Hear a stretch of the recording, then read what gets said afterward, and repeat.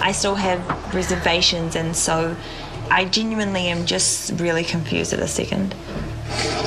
Like, I don't want to have that conversation with him.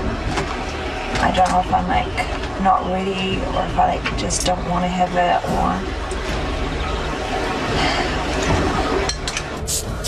What conversations though? like that this might not go somewhere.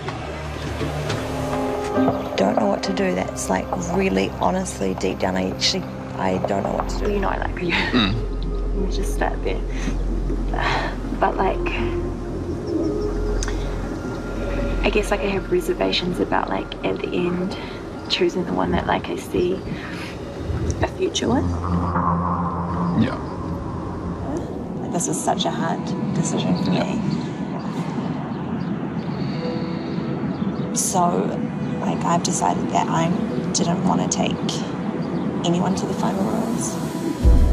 Okay.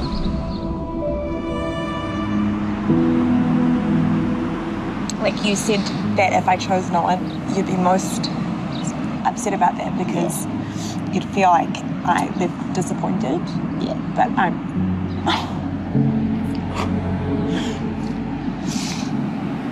I'm not disappointed. I knew what I wanted from the beginning, and it was finding that long-term person, a forever person. And I think if I hadn't found that, I wasn't going to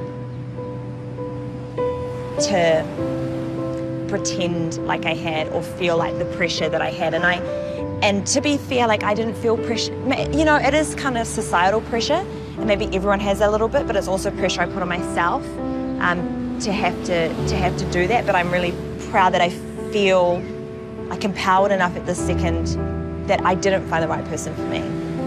And if that's the case, it's okay that I've left this with no one.